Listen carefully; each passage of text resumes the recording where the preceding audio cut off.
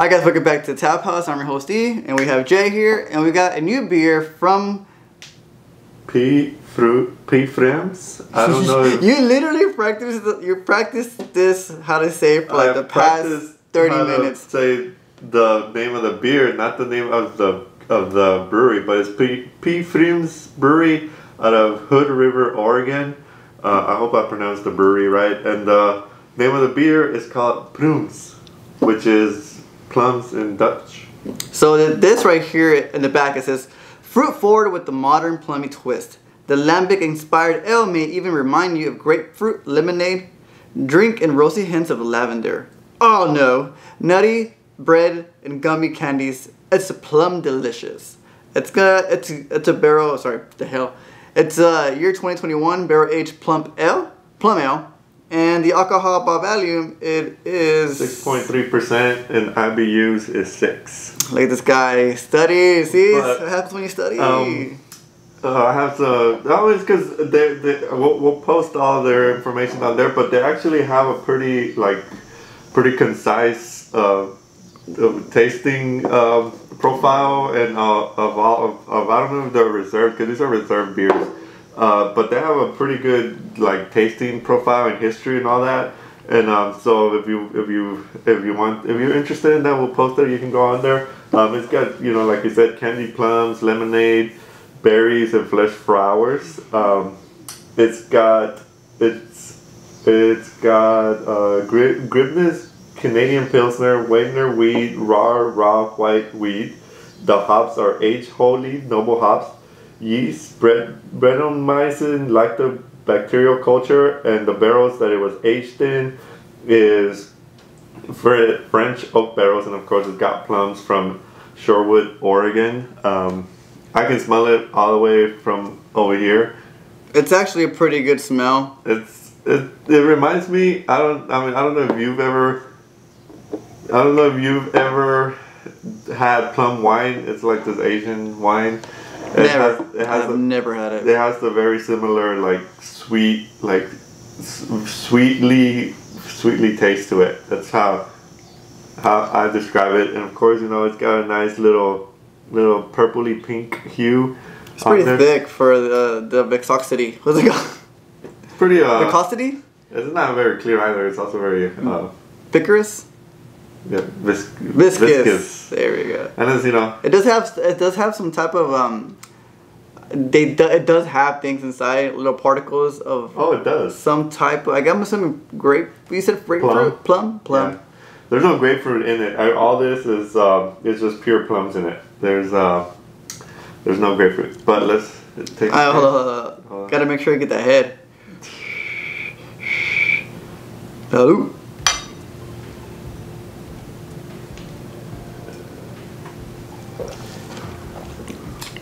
I knew it was gonna be tardy, but it mellows out. It mellows out. It's tart. It's like a very soft tart. It barely puckers.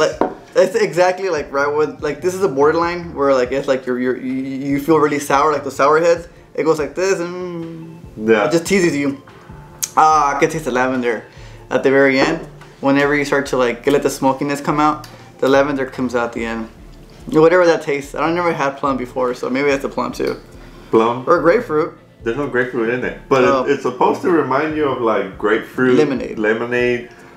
I do taste it. I don't know if it's the rosiness or the lavender. It's got a nutty. For me, it's got like a nutty aftertaste, like a very nutty after, very subtle, but not a lot.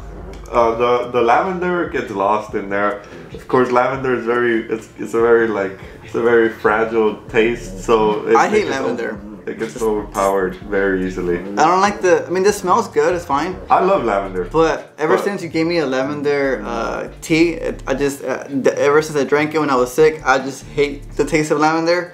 I cannot get it out of my mouth. It's just the flavors. Every time I taste it, it tastes like shit. If I'm being honest. But I do love the lavender on this. It's not there. It's very subtle. It's not. I can't detect it. He detects it. I get nuttiness, like an earthy nuttiness at the end. It's like a very tart, refreshing bite at the start, and then it mellows out like you said, and then I get like earthy notes at the end. So is this a Pruim? Is it like Pruim? sour? Pruim. Pruim is the name of the beer. It's an ale. So it's just their aged barrel. It's just their barrel, right? Yeah. So it's not like a specific type of like thing. No. Okay, so it's just Pruim. Pruim. It is Dutch for plum. So plum ale. Sorry, barrel. Plum barrel. What? Right? Because you know how like a bourbon barrel or... No, it's French oak barrels. So, okay, so it's like... Yeah, so I it tastes earthly, which is weird. For me, it tastes earthly. Earthy? That's what I've been saying. I've been saying this whole time. I don't pay attention to you, little bitch. Nah, but at the end, it kind of feels like a medicine flavor taste to it, but like just the hints of it, which is not a bad thing. When you usually have a sinus infection, like right.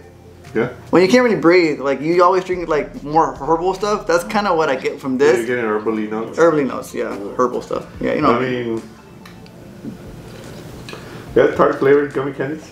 Finishes with the lingering fluorescent punch, beautifully integrated and but it does resemble a sour beer, a more monotone sour beer. Yeah. And I like that because there are some sour beers that taste pretty good. But it's kind of hard to kind of hit that good balance, and I feel like this one is pretty.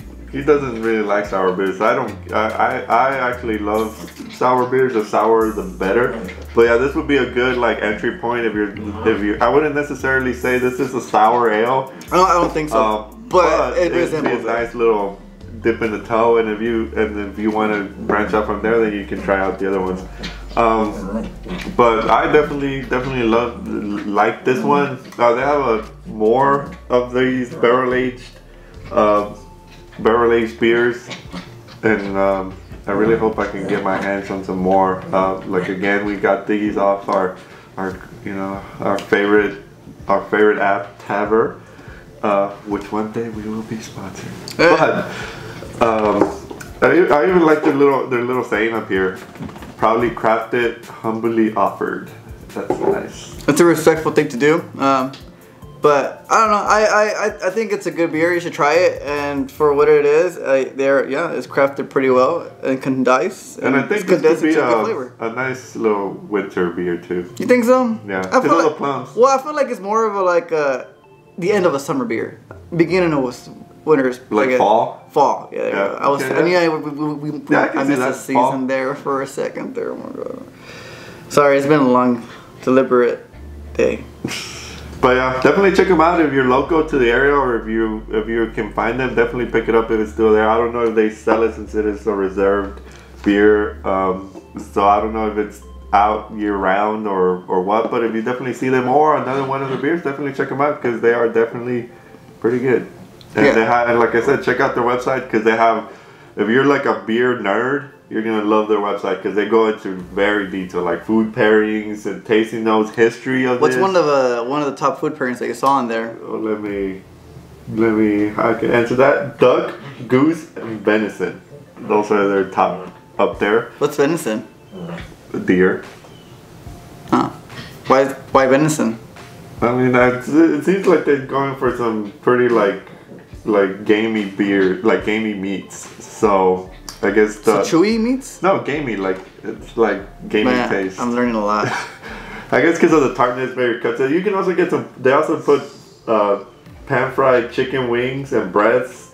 So a lot of like poultry and meat. Yeah, they also interestingly enough, and I guess I can kind of see it, but they also say that it's very good with Mexican mole sauce based fruits. So for all my Hispanics out there that like their mole, apparently this goes good with it. And I get it because the plums. Mole? Yeah.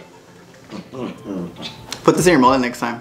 Just dip it in your mole, like the actual sauce. Maybe you'll do something. I mean, we pour beer on our meat, so like. Well, I mean, they're not trying to pour it in there just so that it goes good with mole. But I mean, and of course, all the other like wine pairing nice tips, you know, cheese, panna cottas, you know, goat cheese, all that stuff. Not my type of tea. But anyways, yeah, I would definitely pick this up again. And I don't know about you, but I would definitely try something of their brand again, or type of the beers. Yeah, definitely, I'll try that again. This beer, if it's out, if somebody buys it, give me some, you know. But I recommend it. I think it's a good experience to try this one. Plus you can do that fancy, you know, champagne corky uncorky thing. Yeah, but you're gonna waste most of the beer if you do that. Yeah, just make sure you open it softly. And by the way, if you can hear my dogs, I apologize. They like to fight literally during the video recording. It's okay though. But anyways, if you want to comment down below, check to see if you've had this. Let us know what you think. If you don't like it, if you do like it, let us know. All that good stuff, you know, like, subscribe, comment. Yeah, just, again, school starting for me practically now, coming up on Sunday, so I'll do my best to work with my schedule, and I always try to put at least some quite a few today. So. I mean, I would just say probably every once in a week. So just expect once a week video. I don't know what day it drops. I would try to do whatever day I feel like it, but once a week for sure. This week you'll see one tomorrow, or I guess today. I don't know. Whenever you're watching it. Whenever you're watching it, you'll probably see the video. I'll see you guys next time. Adios.